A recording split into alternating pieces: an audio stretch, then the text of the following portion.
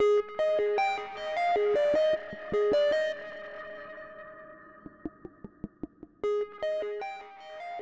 come to these workshops and it's crazy, and there's people everywhere, and people of all ages and sizes and races and neighborhoods, and it's one of the most incredibly unifying forces for me in the Twin Cities.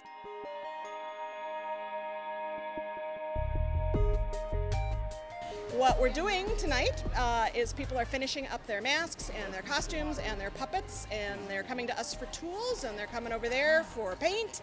May Day is really about the creativity of everyday ordinary people. One of the basic ethics here is reduce, reuse, recycle. So everything's made out of boxes and newspapers and paper bags, and so this is really about making art out of everyday objects.